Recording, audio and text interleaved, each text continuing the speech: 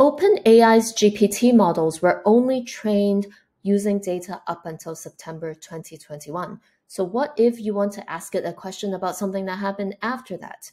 What can you do? Well, as of the 23rd of May, Microsoft announced that ChatGPT will now have the ability to do live web searches using Bing search. The technology underlying this integration is called Prometheus, and it's really quite impressive. So today we're going to walk through how this works, how they do it, and also talk about why it might be difficult to achieve the same level of quality if you try to build your own using Python, OpenAI's APIs, and the Google Search API. So let's go. Let's start with the ChatGPT interface.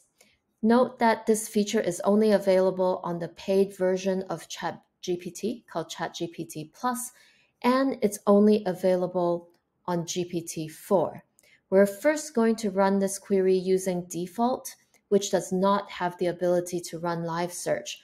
Then we will rerun the query using browse with Bing, and you can see the difference. So let's go with default. And our query today is, which year did the One Hotel Central Park in New York win a Condé Nast Award? And I know this happened in 2022, so it should not be able to answer my question. As an AI model, I do not have access to real-time data or information. Its last training date cutoff was September 2021. So indeed, it does not know. So let's do another search. Let's use GPT-4, and now we choose Browse with Bing. We're going to copy the same query and paste it in. Now you can see it's doing something different. By expanding this part, we can see that what it did as a first step was to turn my prompt into a search query.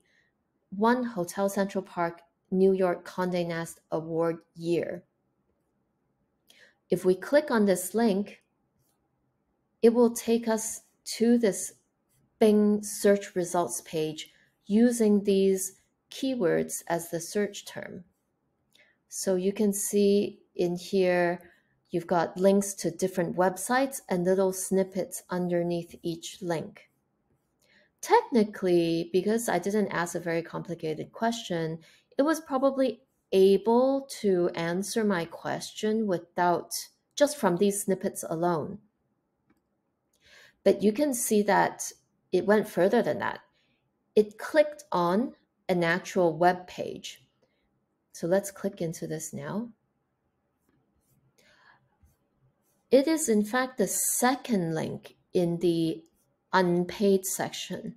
So there's actually some intelligence there trying to decide which link to click into for more information. So we can see on the link that it did click into, it was a list of the top 20 hotels in New York that received the same award. It gave me back this response: the One Hotel Central Park in New York won the Condé Nast Readers Award in the year 2022 and was ranked number 8 with a score of blah, blah, blah. And what's really cool is if you mouse over this footnote, you can see a real citation to where ChatGPT got this piece of information.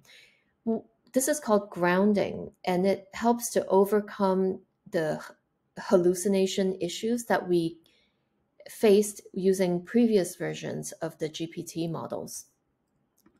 Just to prove that it is actually digging into this specific web page, let's ask it a question that it would not know just by looking at the search results snippets. It will only know this if it read the details of the web page.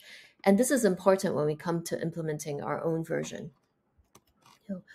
Which hotel was ranked number 12 in the same award category?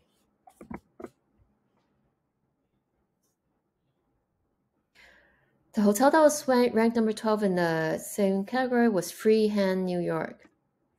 Let's go double check this. Indeed, Freehand, New York.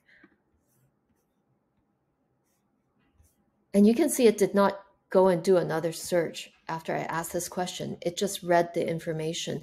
And why is this really important? Because when we come to implement our own version, this first step is easy.